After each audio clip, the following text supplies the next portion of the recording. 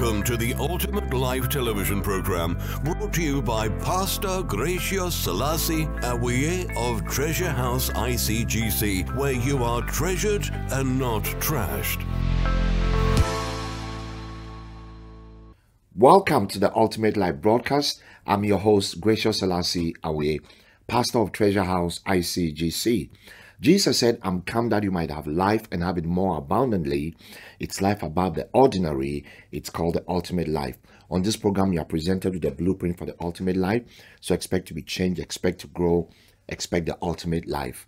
I'm teaching today on who are you imitating? What I'm about to share with you today is very important. It's a pivotal message in the life of the church. It might not be one of those messages that excites you and you shout about, but I think it will help you if you grasp the concept of what I'm about to share with you, because it's the key to changing your life. How many of you want to change and grow?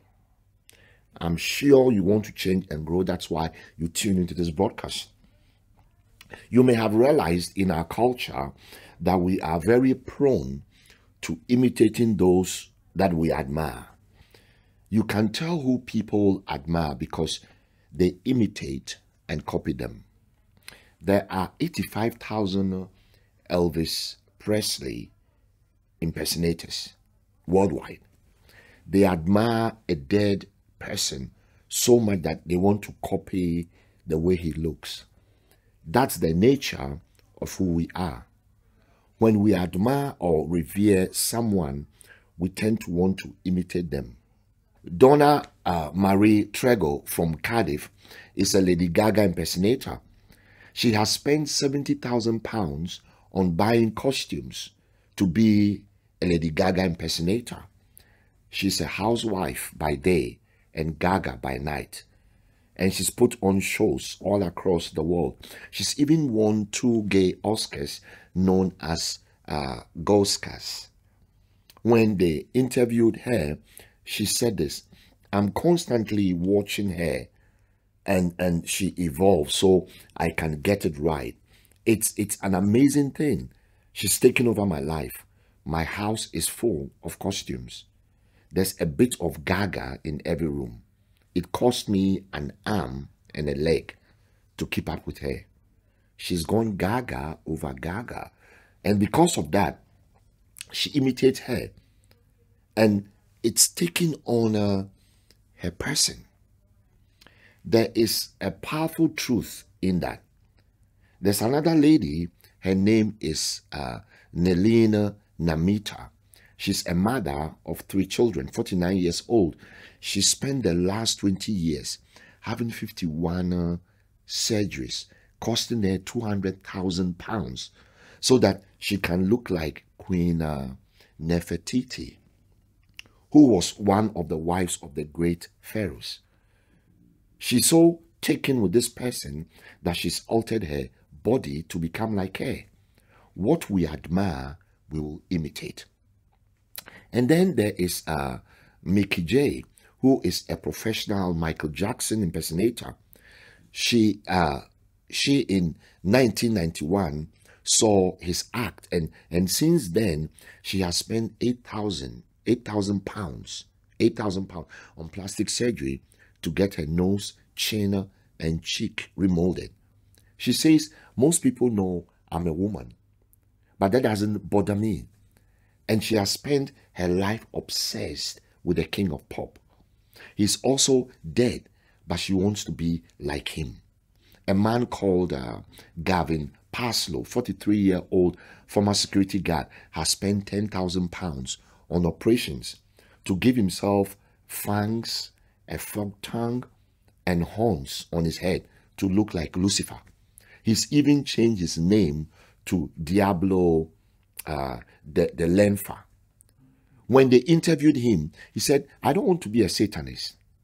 I'm not a Satanist, but I clearly, but let me put this way, but clearly he's enamored by who Satan is. So much so that in his desire to emulate this man, he has spent huge amounts of money to make his body look like the devil. And then finally, a Venezuelan man called Henry Damon, who had implants put on his face and part of his nose chopped off to fulfill his dream of looking like Captain America's enemy, Red Skull. The married father now calls himself Red Skull. He has also tattooed his eyeballs black before adding red and black face tattoos to look like the comic book villain. Who are you imitating today? Who do you want to look like? Because those that we revere, we begin to resemble. So who do you revere today? Who is it at the center of your life? What is it that you are revering in your life? Because you are going to begin to resemble it. We become what we worship. And you've got to be careful what you worship in your life, what you admire, because you begin to resemble that, either to your ruin, if you admire something that is bad, or to your restoration, if you worship God. When you worship Him, you start to get your life restored. When you worship the wrong things, you ruin your life because you take on that persona in your life. Book of Ephesians, chapter 5. Ephesians, chapter 5, verse 1. Therefore, be imitators of God as dear children. Be imitators of God as dear children. We are meant to reflect God, not to reflect anyone else. We can enjoy fashion, we can enjoy learning from others, but actually the center of our lives needs to be Jesus Christ and God the Father. It's interesting to see in the 10 Commandments, which are the summary of how to live our lives successfully. The first two deals with the fact that God says we should have no other gods before Him or make any graven image or idol that we should bow down to. To bow down to it means submitting to its values. And then it says we shouldn't worship it, which means give it praise, admire it, and say good things about it. Because if you have that as a foundation of your life, everything else in your life goes wrong. Because it all starts out with what you worship. Because what you worship is what you resemble. And many Christians are worshiping all sorts of things and then trying to apply God's commandments to keep their lives on track. But they've got to go back to the foundation because the foundation is wrong. We don't change primarily by the word of God. What I'm saying might sound controversial, but it's not. It's truth. We don't change primarily by the word of God. We change primarily by our encounter and relationship with God. Then you receive His instructions. That is why the 10 Commandments starts with the first two. Don't worship any other God. Don't make any graven image. And then it comes to practical day-to-day living. John Calvin made an outstanding statement. He said this about us: the human heart is an idol factory. So there is this potential in us to put other things at the center of our lives and to become like those things. And that is why we have so many problems in our lives. If you want to know who you are and why you are today, it's because of what you worship. You take on the persona of what you worship. It becomes inherent in your being and it affects you. So, what is the definition of an idol? An idol is anything that our hearts cling to and rely on for ultimate security. Anything that our hearts cling to and rely on for ultimate security. What we devote our affection, our time, and our attention to. It could be your job, it could be your spouse, it could be your children, it could be your obsession. It's great. You can give attention to those things, but make sure that Jesus is at the center first. Then when things happen to your job or your family or your finances or your house, your world doesn't fall apart because it's rooted in Christ. Listen to what Theodore Parker, the American theologian, said. He said, man cannot live all to this world. If not religious, he will be superstitious. If he worships not the true God, he will have his idols. And so we need God in our lives, and we mustn't replace him with anything else because he is the one who changes us. In the book of Exodus, we read about the fact that God takes his people out of Egypt. He's good to them. He feeds them, provides for them, shades them, warms them. And now he promises that he's going to abide in the midst of them. He's going to build a tabernacle, and they are going to know him as the God who walks with them and spends time with them. But in Exodus chapter 32, Moses is up on the mountain with God, and the people resort to idolatry. I want us to read this today and see some of the important principles so that we can conduct our lives from this important section of scripture. Exodus chapter 32, verse 1. When the people saw that Moses was so long in coming down from the mountain, they gathered around Aaron and said, "Come, make us gods who go before us. As for this fellow Moses, who brought us up out of Egypt, we don't know what has happened to him." As for this fellow Moses, who brought us out of Egypt, we don't know what has happened to him. Notice they called Moses a fellow. It's interesting how fickle people are. 1 minute they follow, the next minute they don't. Let's not be like that. Let's follow God appointed leadership. Verse 2 and 3, or verses 2 and 3. Aaron answered them, "Take off the gold earrings that your wives, your sons, and your daughters are wearing, and bring them to me." So all the people took off their earrings and brought them to Aaron. You know, people often complain that the church is always asking for money. We need money to carry out the work of the kingdom. Verse 4. He took what they handed him and made it into an idol cast in the shape of a calf, fashioning it with a tool. Then they said, "These are our gods, Israel, who brought you up out of Egypt." Can you imagine? These are gods, Israel, who brought you up out of Egypt. This thing just came out of the fire, and they declare that it's been leading them all along. So the things they wore in their ears were actually their guidance. Ridiculous. Look at the knee-jerk reaction of Aaron. Verse 5 and 6. Then Aaron saw this. He built an altar in front of the calf and announced, "Tomorrow there will be a festival to the Lord." So the next day the people rose early and sacrificed burnt offerings and presented fellowship offerings. Afterward they sat down to eat and drink and got up to indulge in revelry. Verse 6.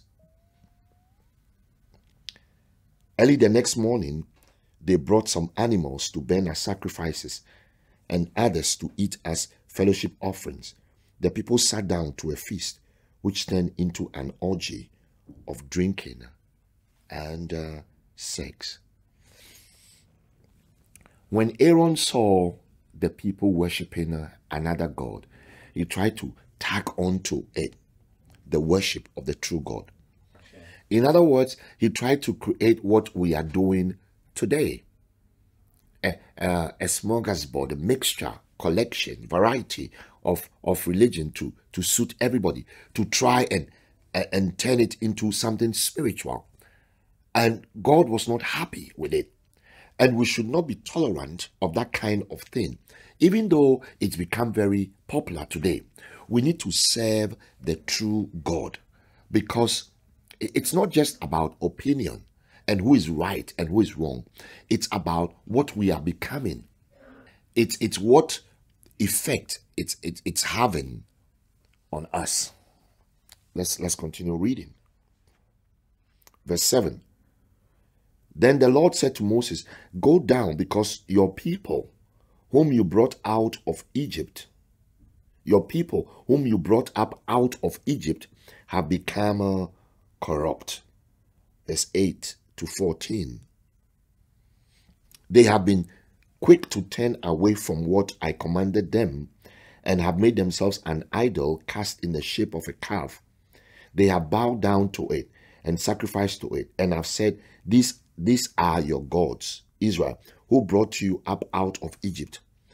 I have seen these people, the Lord said to Moses, and they are stiff-necked people. Now leave me alone, so that my anger may burn against them, and that I may destroy them. Then I'll make you into a great nation. But Moses sought the favor of the Lord his God. Lord, he said, why should your anger burn against your people, whom you brought out of Egypt with great power and a mighty hand? Why should the Egyptians say it was with evil intent that he brought them out, to kill them in the mountains and to wipe them off the face of the earth? Turn from your fierce anger. Relent and do not bring disaster on your people. Remember your servant Abraham, Isaac, and Israel, to whom you swore by your own self. I will make your descendants as numerous as the stars in the sky, and I will give you descendants. All this land I promise them, and it will be their inheritance forever.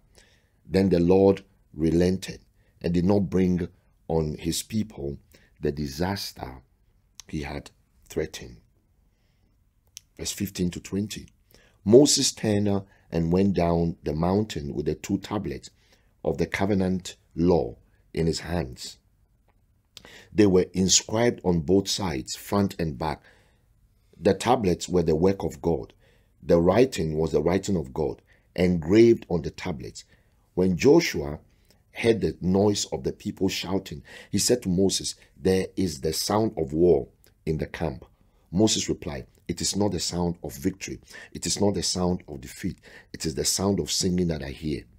When Moses approached the camp and saw the calf and the dancing, his anger burned, and he threw the tablets out of his hand, breaking them to pieces at the foot of the mountain. And he took the calf the people had made and burned it in the fire.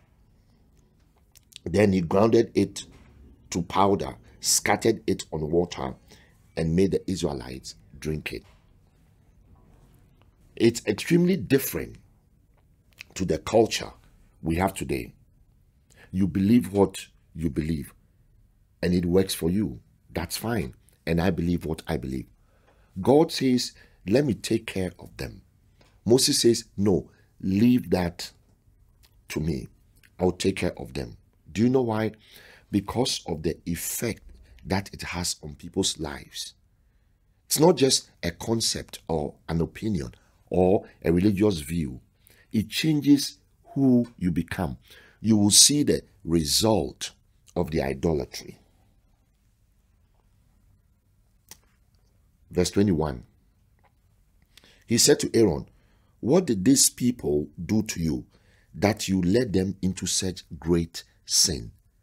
They led him, so he led them. We cannot be a church where the people decide what the leader should do. Leaders lead and people follow. You don't vote what you want. You do what God wants. We have this idea that because everything is voted for in this culture, voting is the answer for everything. The majority doesn't determine what the will of God is.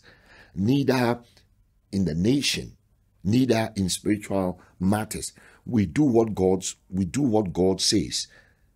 He needs to be our authority. Verse 22 to 24.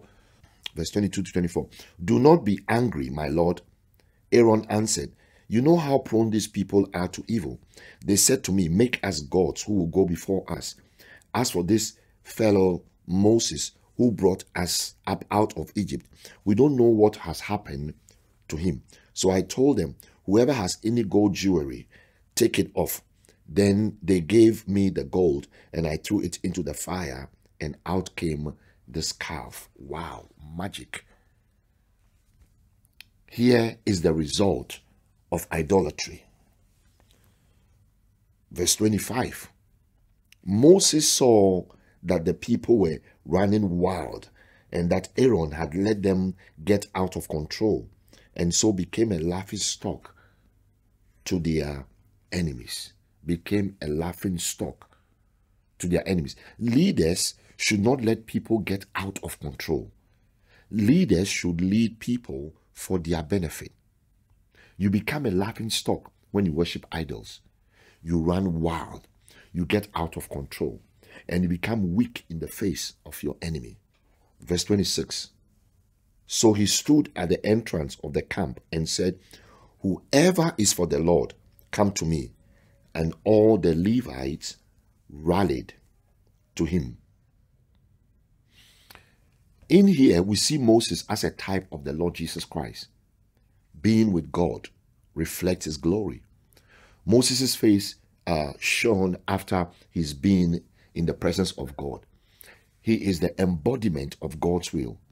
He comes down with the law of God. But he also comes down with mercy and grace. He comes down and he says to the Lord, don't destroy them. I will stand in the gap. He then comes down and deals with the people, brings the truth to them, but then offers grace by saying, if you failed this today, you've messed up while I've been away, come to me. And Moses was there for 40 days. That is why they became impatient. They lost sight of God's will. And it's like that today. Jesus has gone to heaven and people are impatient. They are wondering, when is he coming back? And so they are resorting to other beliefs, other religions. And the church is not the center of the value system of the world today.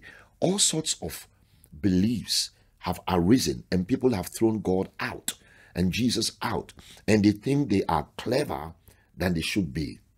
Let's learn some lessons from this passage, because we can see that when we worship idols, our lives become a mess. We worship our way into sin and we worship our way out of sin. When you worship created things, you worship your way into sin. When you start worshiping money, material things, sex, food, other people, you worship your way into sin. When you start worshiping your own opinion, you worship your way into sin. When you start to worship God, his values and his truth, and you make them the center of your life, and you declare them with your mouth, and you sing about them, you start worshiping your way out of sin. Most of us think that the way we get out of sin is by the word. The word is a way. And the Bible says, I've hidden your word in my heart that I might not sin against you. You primarily need an encounter with God. When he is in the center, you worship your way out of sin. So let's look at the dangers of idolatry. Number one, idolatry is the result often of man's disappointment. If you are listening to me today and you haven't handed over ownership of your life to him, and you've made other things the center of your life, I want you to know that God loves you, cares about you. He sent his son Jesus to come and die on the cross of Calvary for you, so that you'll be saved, you'll be changed and transformed. He loves you, he cares about you. He's got plans and he's got a purpose for your life. So I want to introduce you to this friend of mine. His name is Jesus. He wants to be your friend too. I'm going to pray a simple prayer. It's your prayer. I'm going to give you the words you add the heart to it. Say this after me. Say, Father, today I recognize that I'm a sinner who needs a Savior. Jesus, forgive me of all my sins. Have mercy on me. change me from the inside. Make me your own. I believe with all my heart that you died for me and you rose again. And with my mouth, I confess your lordship over my life. Make me a new creature in you. Fill me with your Holy Spirit and help me live for you all the days of my life. In Jesus' name, amen. If you pray this simple prayer, once you know you are born again, you are saved, you are now a child of God, welcome into God's kingdom. Heaven is rejoicing and celebrating because of you. I trust that today's message has been a blessing to you, and I want to say a big thank you to you for tuning into this broadcast, and I look forward to coming your way next time. And always remember, if you want a life that is going to be as abundant as possible without chaos and confusion, don't live it any other way. Live it by God's word. God bless you and have a great day. Thank you for watching the Ultimate Life television program. We hope you have been blessed by the teaching. Tune in to our next program on the same channel and the same time next week. You are cordially invited to visit Treasure House ICGC for our Sunday morning church services at the New Horizon Center, South Lodge Avenue, adjacent to the Pollards Hill Library, CR4 1LT. For ministry products and other information, please contact us on 0208 355 3461 or send an email to pastor@treasurehouseiCGC.co.uk. You may also visit our website www.treasurehouseiCGC.co.uk. Our service times are as follows: Sunday 10 a.m. to 12:30 p.m. and Wednesday 7:30 to 9:30 p.m. You can also download our ministry app, Gracious Awaye, to listen to Pastor Gray's messages from the Apple Store or Google Play Store. May God richly bless you.